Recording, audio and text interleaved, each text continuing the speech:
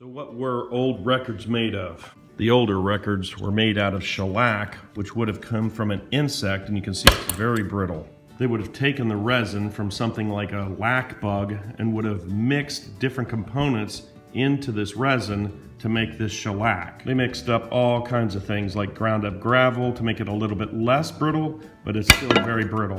Later, records were made out of PVC or vinyl. These were not unbreakable, but very durable. Vinyl could be made in all kinds of different colors, and the reason why black, most people think, is because the older records were black. Now in comparison, CDs would have been made out of a very durable plastic, polycarbonate, which is almost invincible. Polycarbonate is what they make bulletproof glass out of. It's always interesting to see the history of everyday items.